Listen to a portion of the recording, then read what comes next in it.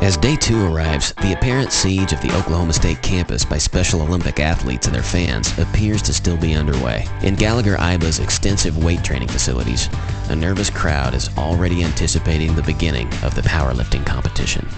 Let me win! Let me win! But if you cannot win, I cannot win. let me be brave in the attempt.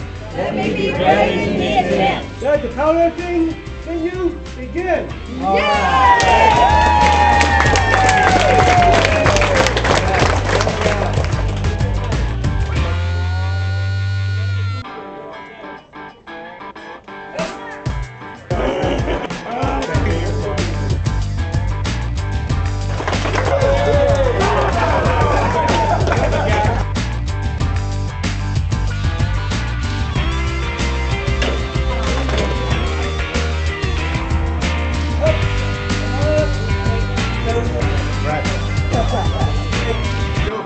It doesn't take long to remember that joy is universal, that being brave enough to attempt something great will always make us stronger in the end.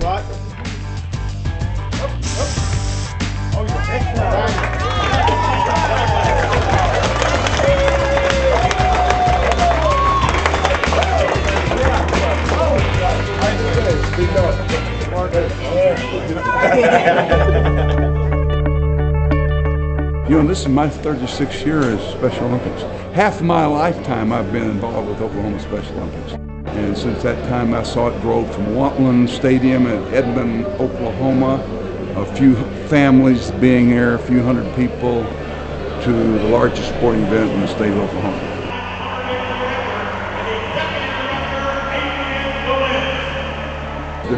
This is their week. I mean, this is what they look forward to all year long.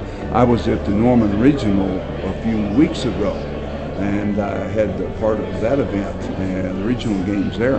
But I know from my years of experience and knowing Special Olympians of all ages that this week is the biggest week of the year for them, and they look forward to this in the coming year.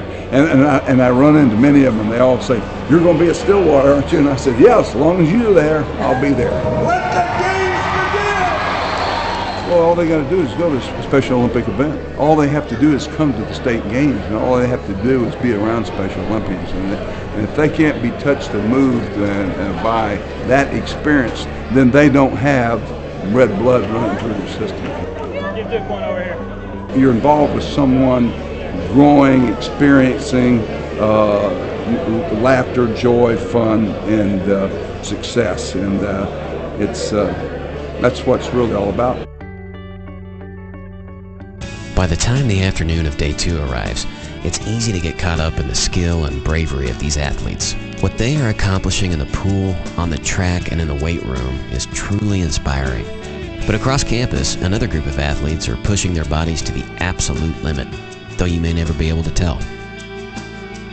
These are the competitors in the Motor Activities Training Program. Each of these athletes faces staggering physical limitations, such that even the smallest of coordinated moves is awe-inspiring. Each of these superhumans are pushing themselves to new heights and earning the praise of champions.